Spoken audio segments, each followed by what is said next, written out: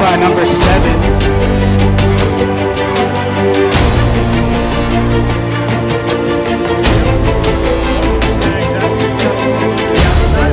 Breaks another one. He's got room on the sideline. There he goes, walking.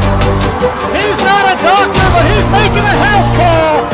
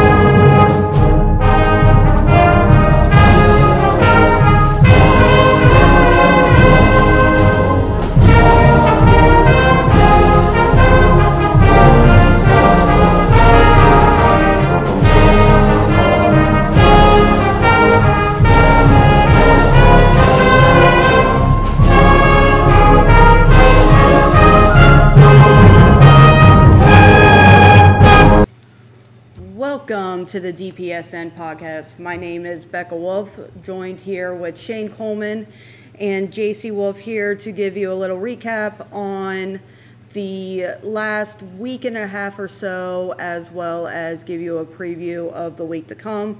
First off, I want to thank Joe Vetter for getting us the copy of the fight song that you heard at the beginning. And good luck, guys. You guys are currently on your way or getting ready to go to your first band competition up in Little Miami. So by the time this airs, you guys would have probably already gone, kicked some butt, and been on your way back. So with that being said, I will hand it over to JC, who's going to give us a little recap on what has happened in the world of women's soccer. Alrighty, well, women's soccer has been on a extended road trip. They have not been at home since like August 24th. It's been a season overall of streaks. They started out the year with 3 straight wins. They are currently on a 4-game slide here. The competition has ramped up, and playing on the road is always a little more difficult because you got the bus ride, and then you just don't get up for away games unless they're against somebody you really want to play. I didn't watch any of these games in person, so I can't really give like how the game felt. But in the last 4 road games, only 2 goals scored, giving up 20 goals, so it's really not going well. But yeah, so I don't really think I won a lot of road games in my day. I think besides like my senior season when we actually could win on the road. Road games are tough. I'm pretty sure they're definitely looking forward to getting home next week, which I'll talk about the home games when we preview the next one. But I do have stats for the Reading game. Watson did have 12 saves. That's senior Elizabeth Watson. Career goal save. She got what, the save record? Save and shutout. So she performed well with 12 saves. I'm assuming she probably hit double digits in the Taylor game as well. But yeah, the stats aren't really in there for me to give a full stat range of while they were gone. But yeah, they're probably definitely ready to get back home in front of the fans. All right, thanks, JC. And now Shane is going to touch on both the new Miami game that took place last week as well as our game against our crosstown rivals, Reading, that took place last night. So Shane, take it away. Thank you, Becca. Just like the girls soccer team, the football team's been on a road trip, back-to-back road games. Last week we had a big 52-6 win over the new Miami Vikings. Big day for the running game, ran for over 300 yards as a team. Kendall Luckett and Brandon Anderson both over 100 yards in that game, and Jace Parsons was 3 for 3 with a touchdown in that game passing. The theme of that game was the quick hitter touchdowns, a lot of 1 or 2 play drives that resulted in 6 points. It was 52-0 after 3 quarters, so dominance by both sides of the ball for the Wildcats in that game. And Luckett and Anderson each had 2 scores on the ground, so the offensive line did a nice job there as well in that game.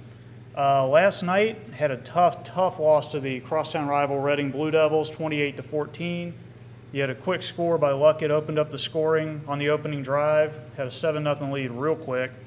Parsons connected with Brody Armour for a touchdown in the second week in a row. The defense did a nice job holding a very good Reading offense to under 30 points. And Kendall Luckett again had 100 yards on the ground. Unfortunately, it was just a little too much of a lead to overcome. Came up a little short. But, I mean, that team, they look like they're getting there. They definitely look like they're getting there. On the season, Luckett currently sits at number 3 in the CHL with 325 yards on the ground. Parsons has been smart with the ball. He's got a 3-0 touchdown interception ratio. Brandon Anderson and Cam Gilreath are tied for the team lead with 16 tackles each. And kicker Anthony Stewart is 4 for 4 with point-after attempts on the year. So we're doing the little things, and eventually the big things will take care of themselves. And to touch on our game last night, if you go to our YouTube page early this morning, I was on the sideline doing some videos, so put together a little highlight. You know, it has Kendall Luckett's long run thanks to the ICRC streaming, as well as Brody Armour's interception and and his touchdown. He definitely had a big game. It was a game of inches last night. I was personally there, and you know, it was one of those things I touched on before we were getting ready here. Parsons had 55 throwing yards in the game. It probably would have been another 20 to 30 had we not had, you know, held or blocked in the back or anything like that that kind of just brought everything back.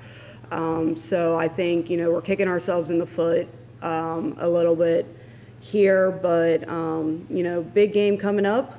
But with that, I will touch on volleyball.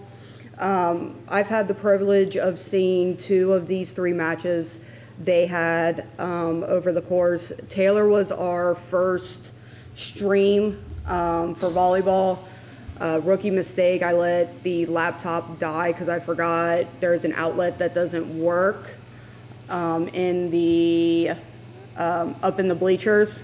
So we did not get the 3rd set, but you know, they definitely struggled that game. You know, Coach Megan Beach, you know, mentions it probably was one of their harder showings this season, and then following that up with Wyoming, you know, right after that would not be a good, you know, 1-2 punch. They do sit 1-2 in the league. But Reagan Osborne did have 77 pass points. You know, I've played against and coached against Wyoming, so they probably went after Reagan a little bit. And then this past Thursday night, I headed over to Marymount. For those of you that obviously don't know where I live about 5 minutes from Marymount. So took a drive over there and first saw the JV team. When I first get there, the JV team is in a close second set, and then they win the 3rd set. Varsity comes out. It was a battle all game. Just did not work out in our favor at all. Again, just like football, this morning I did post a highlight with some of my favorite plays of the year, kind of a thing. But a couple things I want to touch on just with this team in general. Looking over their rotation and their lineup, they've got some key spots in the lineup that, you know, once everything clicks is going to be deadly. And the first one is definitely the lineup they come out with when we have the serve, with Grace Loudon starting to serve.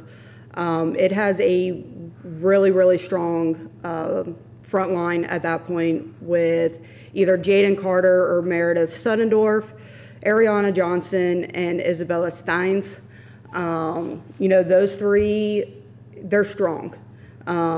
Isabella, I met as a sophomore going into softball season, and she's gotten probably 10 times stronger since that. Probably playing softball helps with that as well. Jaden Carter has always been a strong athlete.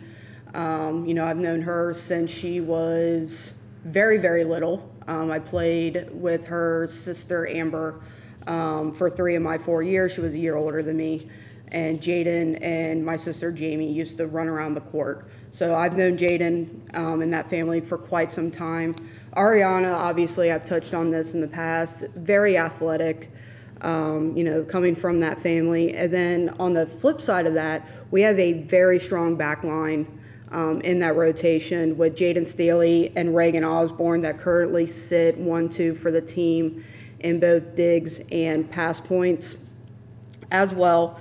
So for those of you that don't know volleyball offenses, and JC and Shane, if you want to chime in with some questions as well, volleyball is one of those sports that a lot of people think is bump set spike. That's all they get into. And the first thing that JC kind of just mentioned to me is what is a pass point. So when an individual passes the ball, and this, depending on the coach, it is off of a kill, or it's most of the time it's off of the serve. And the thing with volleyball stats is it's very subjective to the coach. So basically you get a ranking from either 1 to 4 or 1 to 5.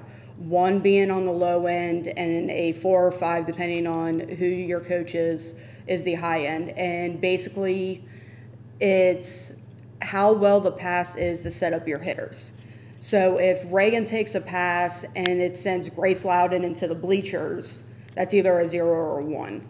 But if it sets her up right by the middle where she can set up any of those hitters, which is what Reagan does most of the time, especially on serve receive, that's either going to be like a 3 or a 4, depending on the coach. We've had coaches in the past that were really difficult with that.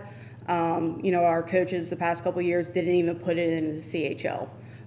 But being on that coaching staff, I know that we kept it because it was one of my jobs on the bench, was keeping track of those points. That way, if we needed to sub out, kind of a thing. But so Reagan, last I checked, was well in the 200s. She is sitting top 5 in the CHL. We also have Abby Pettyjohn sitting top 5 in blocks, which blocks is off of a kill and it goes straight down. And Abby, when she does it, it's electrifying. She is slowly becoming one of my favorite players to watch. I was thinking, as I was doing the highlights, like, who does she remind me of that I coached with? And because she can get from the middle of the court to either side in like 2 steps. So very long legs. And, I thought about it, I'm like, I coached somebody that was a lot like this, and it clicked that it was a more awkward Paige Davies. So Paige could get to either side in 1 or 2 steps. She was just a little more awkward about it. I had coached her first year per se in volleyball when she was a sophomore. JC and I have known Paige, again, for years. Jamie and Paige have grown up together. She is now at Ohio Northern, studying to be a math teacher as well. So, and back to my point about the offense, and this is where you guys can chime in on if you have any questions. So we play what's called a 5-1 offense. So the numbers sometimes does not make sense. So you've got a 5-1, you've got a 6-2, you've got a 6-6, and you've got a 4-2. 4-2. 4-2 is very rare. That's when your setter comes out of the front row no matter what. But we play a 5-1, which means we only have one setter that sets in all 6 positions, with 5 available hitters. So what that means is your setter has to be very, very strong. And Grace Loudon is getting there, definitely. I can definitely see, when Marymount comes to Deer Park later this year, it's going to be apples to oranges. Those coaches are going to be like, oh God, where did this come from? She had a strong game against Marymount. And Grace is one of them that has grown so much. I coached her in 7th grade. And, the more she gains confidence, she's going to work right in there. I a lot of times played a 5-1 because I knew that's what, varsity was coming up with. And as a coach, you want you and your setter to be on the same page. I kind of talk like it's the quarterback in football. If, Jace Parsons and Tucker Berger are not on the same page, our offense isn't going to click. If me and my setter is not on the same page, our offense is not going to click. I was very fortunate a couple of years ago that my second to last team, that my setter, who was also my captain, eventually I didn't have to say anything. Like, she knew exactly where I would want the ball to go. We just clicked instantly. Definitely one of my favorite players to coach, see her grow. I wish she was still back in the program, but that is what it is. So do you guys have any questions about volleyball? So I'm giving JC and Shane the night off for Tuesday, and I'll touch more on that game when we go into the preview side. So it's just going to be me. So do you guys have any questions or want to say anything about volleyball? I know Shane made a post literally the night after the Taylor game I just watched 3 sets of volleyball and have no idea what happened. So do you guys have any questions? Obviously, my brother has, watched me play on and off my entire life. For those of you that have seen the CHL side, boys soccer and volleyball tend to play CHL matches on the same day. So unfortunately, when we both were in high school, we didn't get to see each other play that much. But he definitely saw me, he got lugged to my games when I was younger, and then he did see a couple of my teams when I was coaching. Not as much because of his work schedule, and I was coaching at 4:30 or 5:30, but he still has been around the game of volleyball. There's times that, I'm watching it in the living room and he might walk in. So do you guys have any kind of questions? I don't have a question, but you made a comparison to Abby Pettyjohn. Mm-hmm. I'd like to give my comparison. Mm-hmm. Which to me, she is the right-handed Jamie Burling. Pretty much both about the same height, mm-hmm. Very extremely athletic, and when they hit the ball, they hit it hard. The only difference between the two of them I can think of is the fact that Jamie Burling was left-handed and Abby Pettyjohn's right-handed.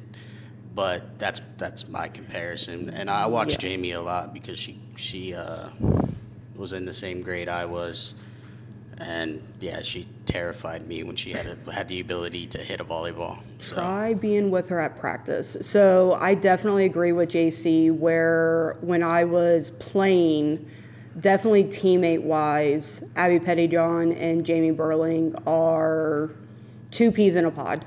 Other than Jamie's left-handed and Pettyjohn is right-handed. Coaching-wise, obviously, Jamie was only a year behind me, so I never coached her, is where I came up with the Paige Davies side as well. I got to remember to give her a heads up to listen to this. A little bit later, she's, like I said, up at Ohio Northern. Kind of a thing, and we are in the athletic office here at Deer Park High School. Shane, do you have any questions on volleyball, since that's kind of one of the sports that not a lot of our viewers and listeners know too much about? I mean, I don't really have any questions because you explained it pretty well, but my comment is I went to Roger Bacon, and obviously now they're still a volleyball powerhouse. We won state my freshman year when I was there. My gym teacher was the legendary volleyball coach, Carol Shawway. I used to love the volleyball unit when she would coach that because you just knew she had such a passion for it because she's like a Hall of Fame coach. She never really taught it the way you were talking about it because obviously we're kids in gym class. We're not going to be playing volleyball. But I used to love diving for the ball, and she used to tell me she wanted to bring me up out of football practice to show her girls how to dive for the ball. But, yeah, I'm sure my football coach that year, who ironically is now the football coach at Indian Hill, I'm sure he would have been real happy about her doing that. Yeah, diving, coming from a former libero is one of those things where it hurts on the gym floor. I was always... anyone who saw me play could attest that I was always on the floor. I coached Reagan. I've obviously been around her now. Her knees and her legs are all tore up with bruises already. I think at the Marymount game, it was like every other play she was on the ground. And I wish I would have got it on video, but I was like in between trying to figure out what I was going to do. Reagan actually rolled out of a dive. And as that is something that is a very high level. Essentially, you dive and go into a somersault, and you essentially get back on your feet. I never got to that point because I had a bad shoulder, and we were always worried because you go over one of your shoulders. And so I probably would have done that, and my shoulder would have popped out of place, and I would have been done as well, kind of a thing. So, JC? Stats in football, stats in soccer are very obvious what they mean. So a goal, obviously you're the person that put the ball in the goal. Assist, you're the person that passed it to the guy that put it in the goal. Rushing yards, it was a rushing play. Passing yards, it was a pass play. Feel bad for the O-linemen out there. Their stats aren't really shared. I know you're going to be on the test to that. We got the pancakes. I don't think I've seen that on any website that they actually track those, do they? Oh, we keep track of them mentally. Okay, all right. Well, to bridge back into volleyball, the main stats are kind of iffy. Like a dig. Mm-hmm. Like, what, do you just have a shovel and you dig a hole somewhere? So just briefly, tell the people what a dig is. So, as I said before, stats in volleyball are very subjective to your coach. So, when I would stat a game, a dig in volleyball is a pass coming off of a attempt kill, so a hit on the other side. And I'm talking overhand, a push, anything that's overhand, so not a free ball over. And then you get it up to where it's passable, kind of a thing. Okay. Next would be kill. Kill. First to you. Kill is anything that is, again, overhand, and it goes either straight down or the person shanks the pass, which a shanked pass is a misplayed ball, essentially. So that's, you put your arms out to pass, and it hits this arm, and it goes the other way, kind of a thing. We call it a shank. Just like in football, we do have pancakes, but we're laying on top of each other. It's, you get your hand, like, just right under the ball. I did that a couple times. Once, it almost landed me on a stretcher.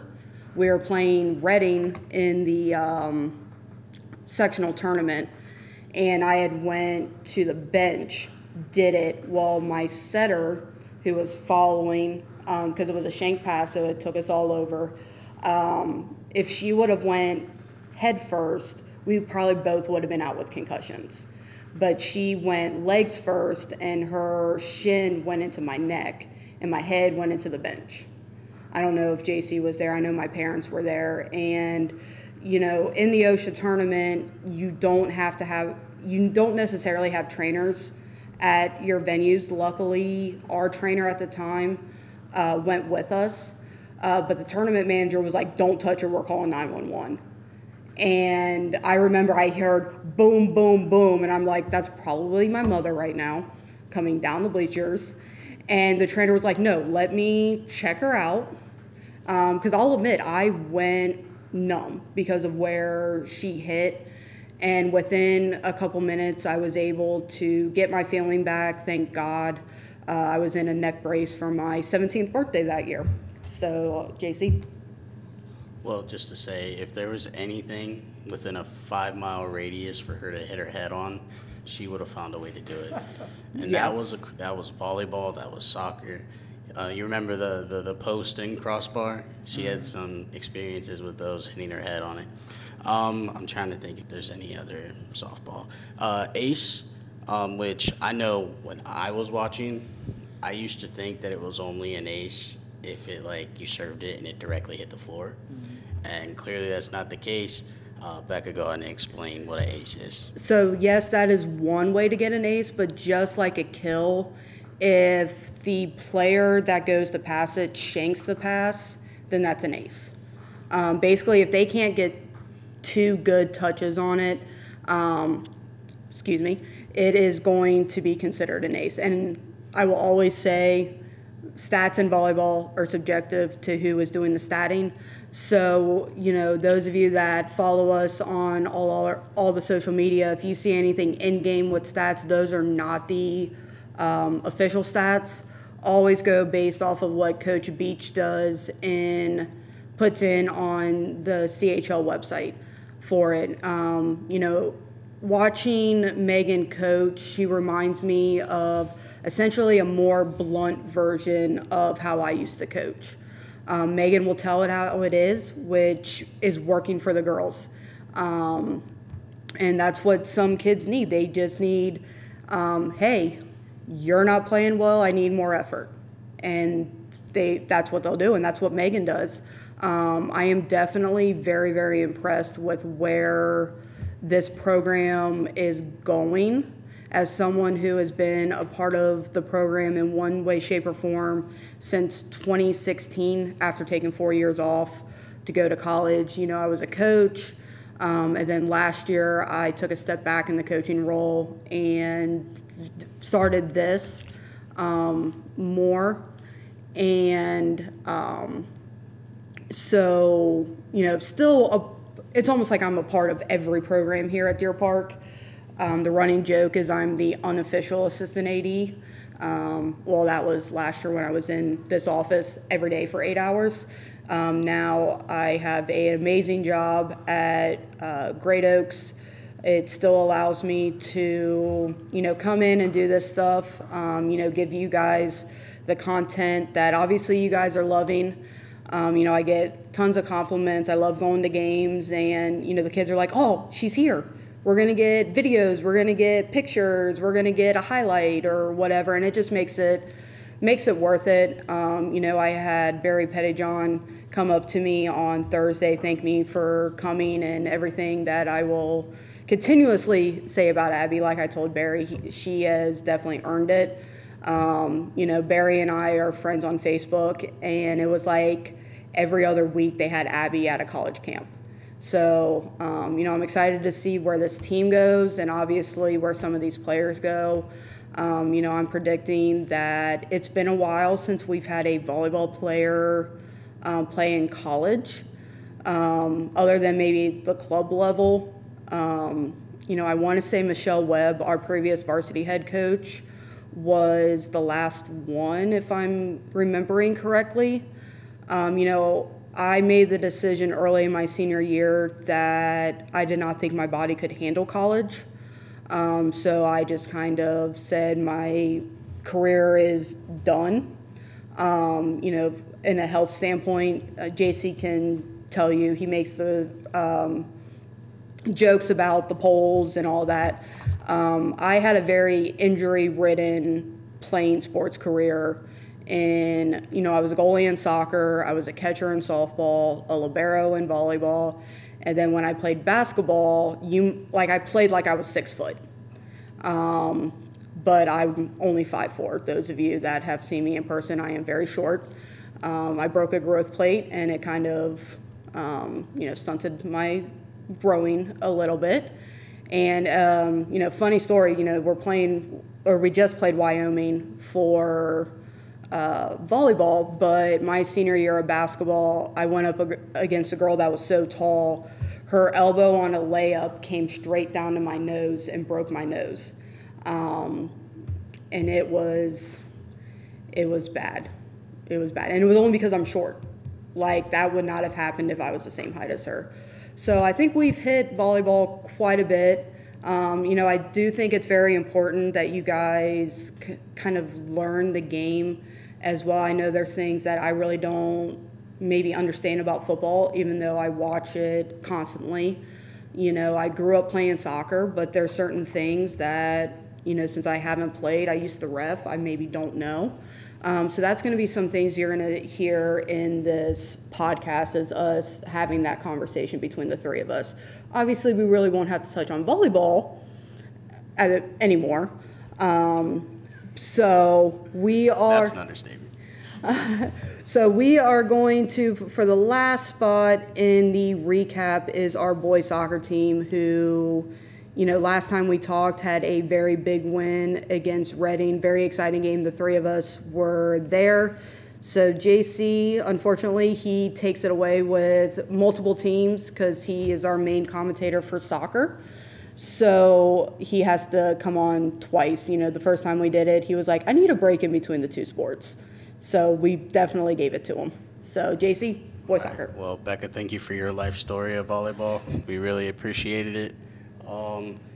While I did bring up stats, so I would have just shout out all soccer defenders out there. I was one of them, not till high school, but there is not a single stat out there for them. Not one. I'm looking at the website right now, and we have saves and shutouts. The goalie is the only person that gets a stat. So just a quick rundown. Sarah. Sarah's a really great defender. No one's going to know that based off looking at the stat line. All they're going to see is a 6-0 loss and be like, oh, defense must not have done that well. But no, so this is my official petition to track interceptions, steals, anything like that for your defenders out there. If I have to do that myself and give it to you weekly, I will. But yeah, that's just my 2 cents because, defender life. All right, so to the boys soccer. I won't pull a Becca and talk for 45 minutes, but It was 25. So the boys soccer team, they played 3 games. We got to call one of them, which was the Taylor game. The score did not do that game justice. It just really blew up late in that second half, which was really refreshing to see the competitive level against, at the time, the CHL leader. So if you can compete and put effort against teams like Taylor, Wyoming, and them, then that will better you when playoff time comes. So I was really impressed with how they looked for probably the first half into halfway through the second half, because I think the score at half was only 3-0, 2-0. 3-1. Thanks. You can talk. You don't have to give me hand signs. And then they did play a neutral site game, which don't even get me started with those. I think that is the dumbest thing in the world. It's the Cincinnati Public Schools that. But who gets we were considered the home team, but we had to play it somewhere else. We did pull out a win in that game, so that's impressive. Because you really don't get in a neutral site game until deep in the playoffs. Because we won a home game and then lost at Marymount my senior year. And I think even that boys team that went one step further than we did, there was no neutral site games yet. No, I don't think so. Because I think, if I remember correctly, because that was before I really had started. Yeah, we don't have much of my day and a little bit after. I want to say it was the year that both the boys and the girls ended up in a PK shootout in their last games. Yeah, but so a 1-2 week. They ended up beating who'd they beat? That's not actually a question for you guys. That's a question for me. I lost it. They beat Clark Montessori 3-2, which shout out to Devin, freshman, scored his first goal of his high school career that game. And then Taylor was that 7-1 game that probably played like a 4-1 game. It was really entertaining, had a lot of opportunities. And then just last night, CHA got the better of us. But yeah, it seems like anything going forward, everything goes to that number 7, Johnny, which is kind of weird because some of the best players in the world wear 7, with Cristiano Ronaldo and my favorite guy on Tottenham, Heung-min Son. But so yeah, everything runs through 7 right now. But I think a lot of that is a couple devastating injuries. They actually, you can hear them in the background in our DPSN broadcast with Jack Walker and Logan Murphy, who would both really help the team if they were on the field. Jack Walker is the starting center back, and so with him out, some positions had to be changed. Chenzo had to move back to center back, which leaves you open in the center midfield where he usually is. But they both think that they're knee injuries, so we might not see them two again. I hope we do, especially Jack since it's his senior season. Both their senior seasons. Logan's a senior too. My bad, Logan. I didn't know that. And the thing about the Taylor game, and I think Shane is the one who said it, it could have very easily been like 3-1 instead of that 7-1. There was a couple of close calls.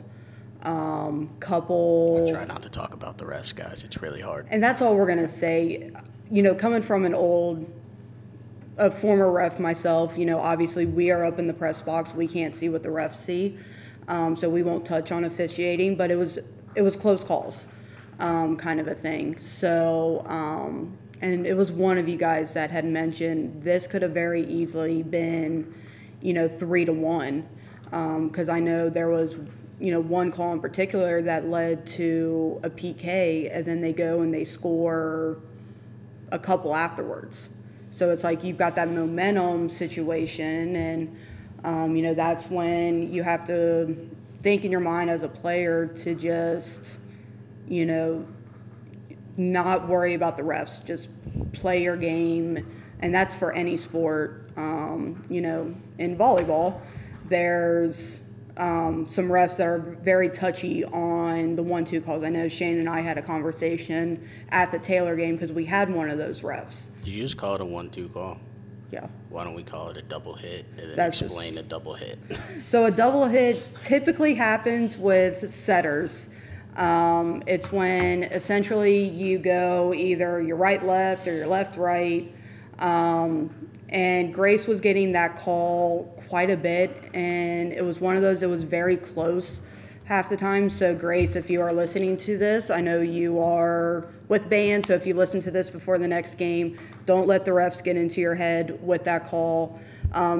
So when I was, say, maybe early part of high school, refs would look at the spin of the ball. And then by the time I got to coach, they realized, oh, wait, there is individuals that are more right-hand dominant than left-hand dominant. So that's going to cause a spin to the ball even if they contact it correctly. And Grace, I think that is some things that had happened in that game as well. But you just got to play through it. You're going to be fine. Just keep that head up, and you've got it. Listen to Coach Beach. She definitely has your best interest at heart. So with that, we are going to jump into a preview of the week coming up. So this week is actually homecoming week. So we have got 3 kind of special event nights happening. All of our varsity teams are going to be taking part in some form of special event night. As someone who has helped with scheduling, we do this on purpose.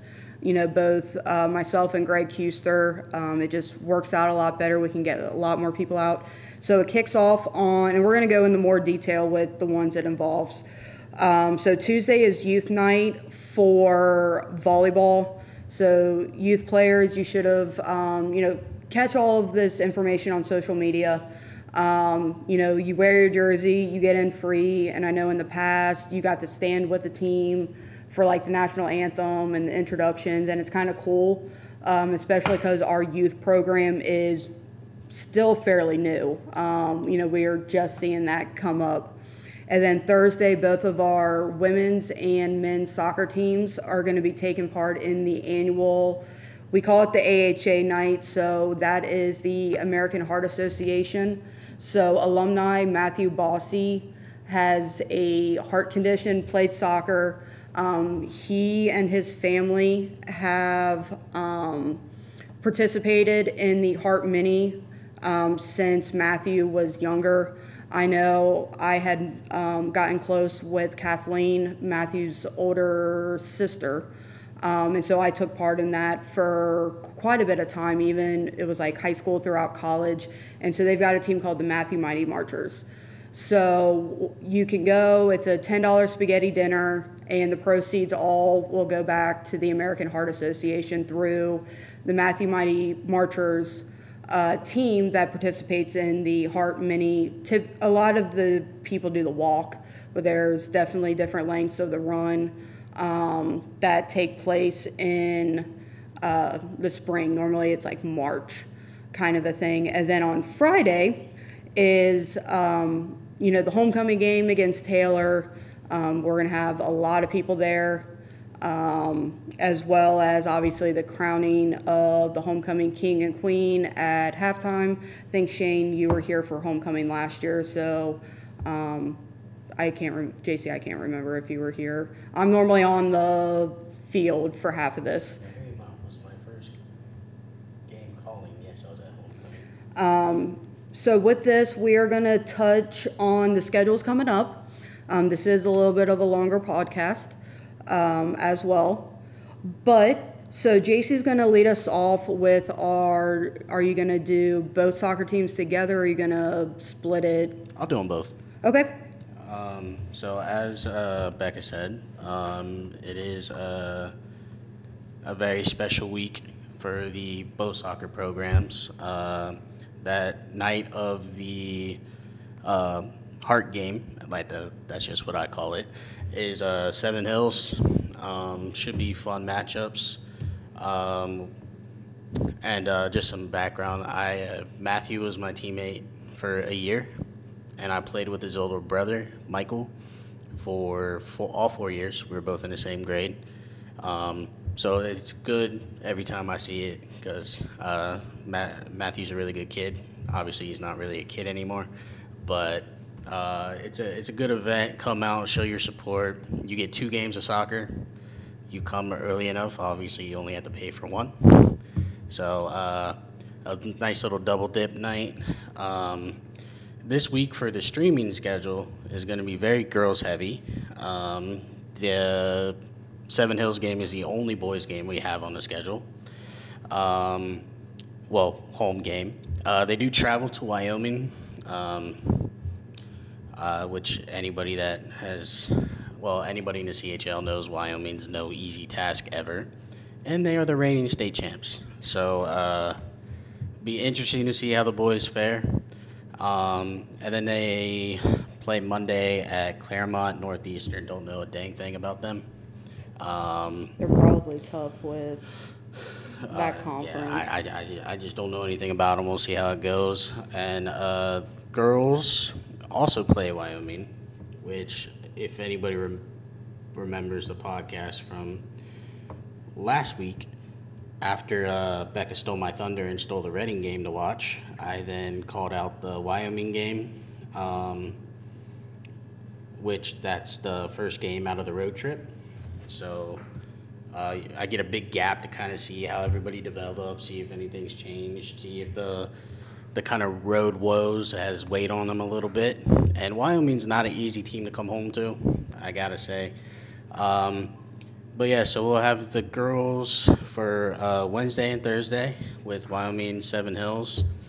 Come out, show some support, and And, come watch the girls' game because Hagelin is still on record watch. It's been a tough road trip for everybody. But, yeah, so.